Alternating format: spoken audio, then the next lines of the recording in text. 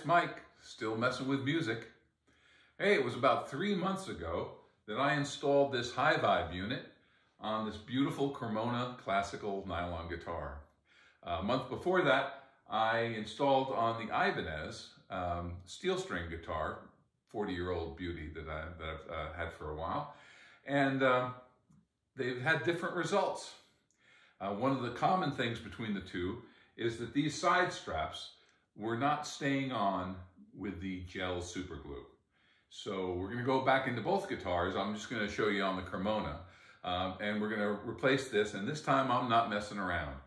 I'm going with Gorilla construction adhesive. I'm going to use just a little bit of it on this, and I'm going to stick it to the side up here and side, and then we're going to get the it working correctly. If you listen, you can hear the cables rattling around in there. Well, you can imagine when you're playing the guitar and you've got a lot of vibration coming from the actuators, those cables are a nuisance, right? They definitely cause a problem. So we're gonna fix that.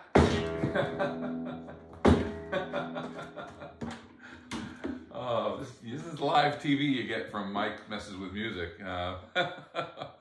So we're gonna give that a try, and let's take a look at, first we're gonna listen to the different effects. On the iPhone app, we see a grid of 9 effects that were selected from this library of 22 choices. We're going to try 6 of these effects to get an idea of how the guitar is performing. On the guitar's control head, we select System, which displays the versions and Bluetooth name. Then we reach a screen where the gain is set to 87/100, the same as on the Ibanez. Lastly, the iPhone app has these equalizer settings. First, we're going to listen to the different effects, hear how they sound, because there are a couple of effects which just don't work. And it might be because of where the actuators are situated. Oddly enough, I thought I situated the actuators in the wrong place on the Ibanez, and I don't have the same problem I have with the Kremona and the feedback problems on the Echo event. My Echo loves it when I say that. So I'll be back with you in a moment, and we're going to give this a closer look. Okay. Well, we're going to record into the Ableton app, the Live 11, and we'll try and get this to pick up the sound as best we can. And well, let's just pick around on it a bit. If I start off on off, okay, so none of the effects are in play here. You can hear it sounds like it should. There's no except for perhaps a little rattling from those extra cables. I can play it hard.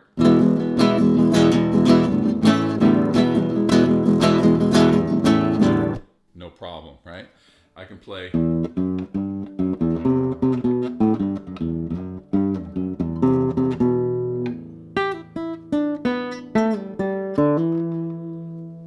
And it's okay. That's all in off. Now let's try some effects. We're going to move to reverb. Reverb's a great sound. And it sounds pretty good on this guitar, so we're good. We're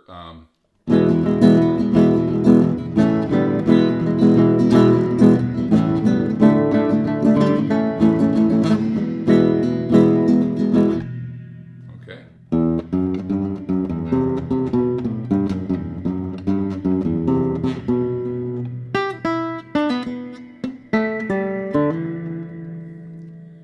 Nice sound. Gives you that hollow echo. Really beautiful sound. Sounds great on this guitar. Sounds great on the Ibanez as well. Let's try it. Chorus.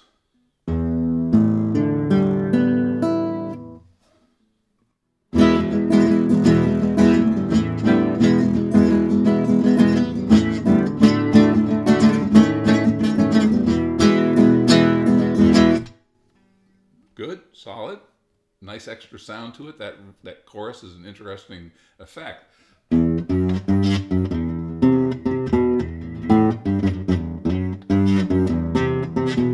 little buzzy.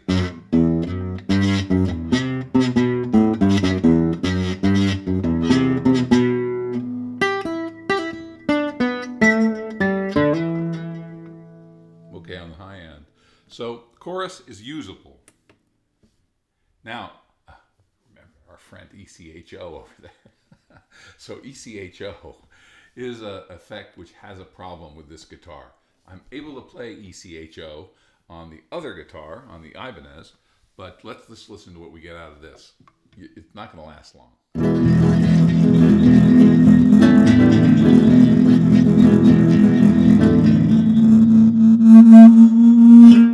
Not good. Okay, so hard playing, forget it. So you have control over echo. If you move up or down, you get a different sound. You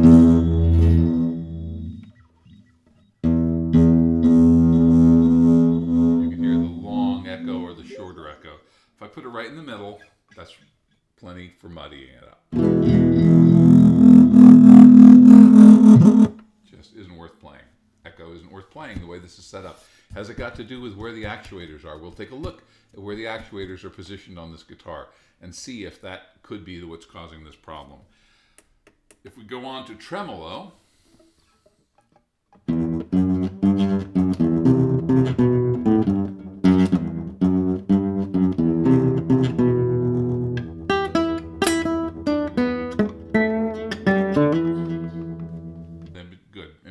tremolo is a beautiful sound, adds an extra element, an extra effect to the guitar. Very good. OCTAVER.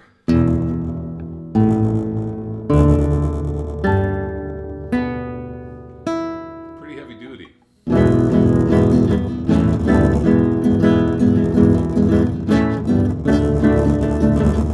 Not pleasant. Sounds better on the Ibanez. So something about OCTAVER is overpowering the guitar. It's oversaturating where the actuators are. It's doubling up. Perhaps the frequencies are wrong. I can't say why. Fantasy, I'll skip over. Vintage. Now, vintage. I love vintage. Vintage is one of my favorites to play on the Ibanez. Sounds like the Beach Boys playing, right? It's a 60s sound.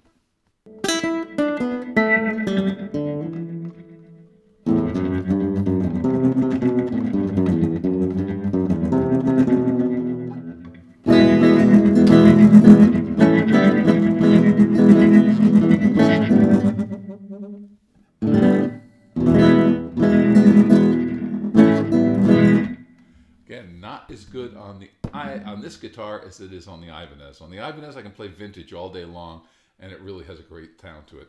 Here, we end up overpowering the Kremona. Is it because it's a classical nylon string guitar? Is it because I put the actuators in the wrong place? Unknown.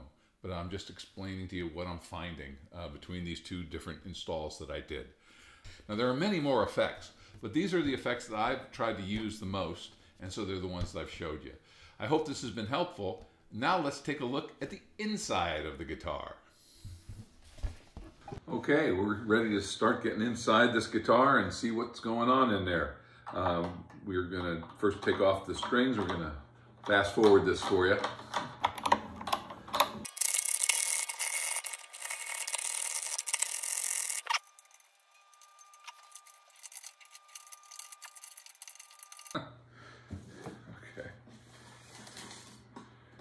Right. Now we get to look inside here. Oh, it's turned on. Huh. Turn it off. Okay. All right. Well, let's get a look inside. All right. Here we go. Inside. If we look at where those actuators are, you can see where the piezo wire comes down, and just to the right of that, actually to the left on the guitar, is where the actuator is situated, and that's right here. So it's matched up on the other side. So we're right on the bridge, on either side of the bridge, just exactly where we're supposed to put the actuators. So they're positioned properly. You can see that there actually are two. There are. Looks like there's two blue ones of these, so this one must be out of that guitar. But they're right next to each other, and they're not doing a good job of holding the wires from rolling around inside. So I'm going to fix that.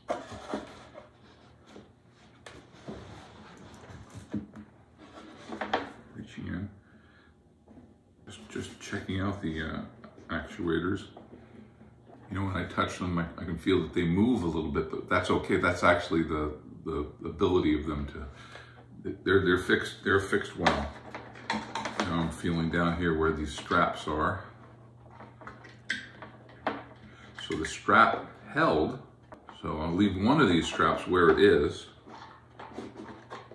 and make sure that it's got a good grab a hold of the cables.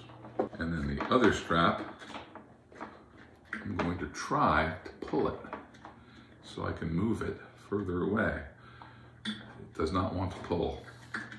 So I take back what I said about the gel, the super gel. It held, it's just I put it in the wrong place and I left too many cables dangling. So here I go trying to fix that. And this isn't very exciting from your perspective. You can't see what I'm doing because it's pretty crowded in there. But I'm trying to get the cables to link up. The one forward, the one that's further forward, has a good bite on the cables. But I can't get the second one to do anything. Where it's situated further down, it's further away, and you have to pull the cables quite tight to try and get to it. And that is not working. I wonder, getting those cables to route, starting here,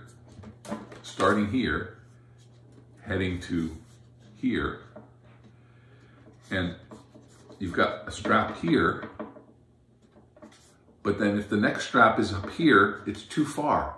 And it's very hard to get the strap to grab hold of the cables because they're pinched here and then they got to get over to here.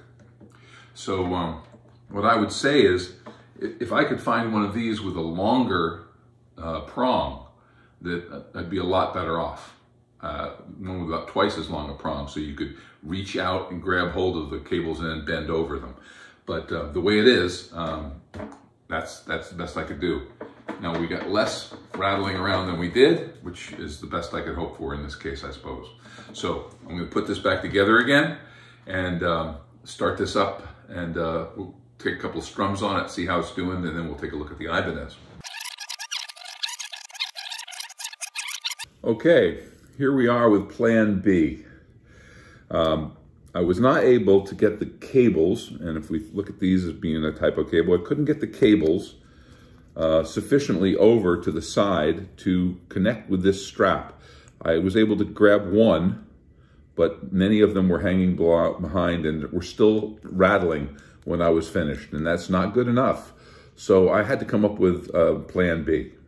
So Plan B in this case involves a soft Velcro strap. I peel off of here. There is a fuzzy side and there's a smooth side. I'm going to bend the end up so that it'll be easier to do inside the guitar.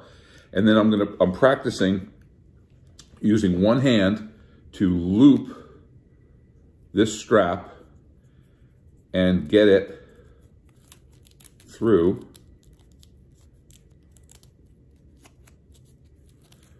And nice and firm.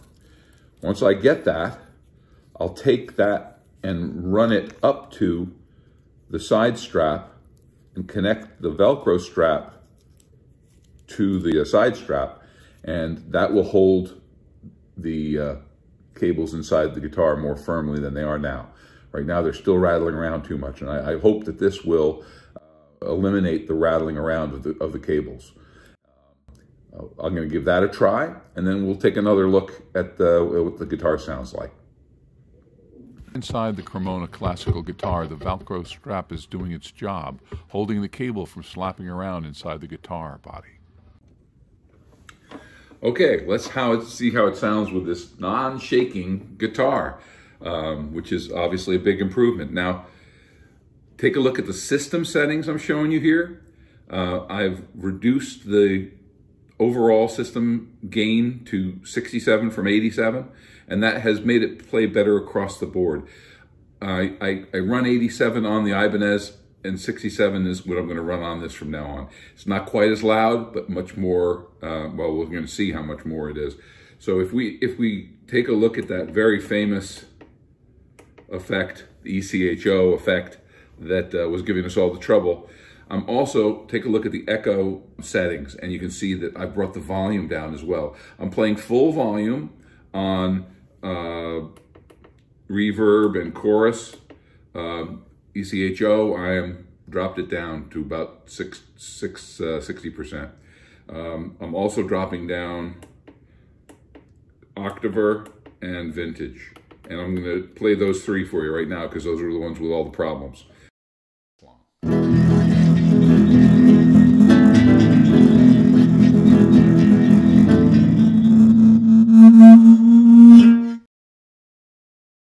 So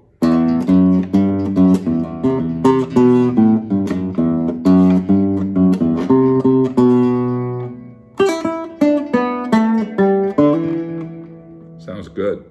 Not as loud as on the Ibanez, but sounds good.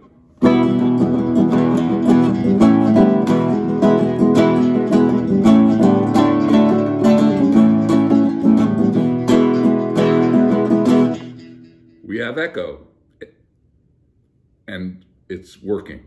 Okay, let's move on. OCTAVER, pretty heavy duty.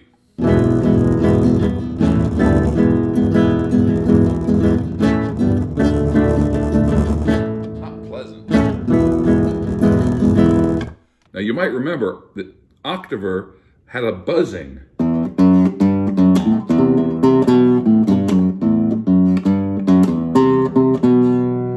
Not anymore. OCTAVER was buzzing because of the loose cables, for sure, and it doesn't have that problem. Also, you're getting more of the OCTAVER and the higher strings on the 1, 2, and 3 string. It was almost invisible when it was turned up too high for some reason. Now, maybe the harmonics are better, and so you actually get more of the OCTAVER, and it's working great. Vintage.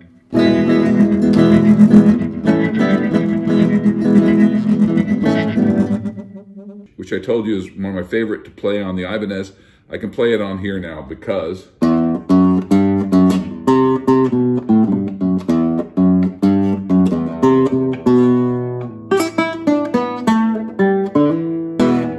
even turn it up a bit more.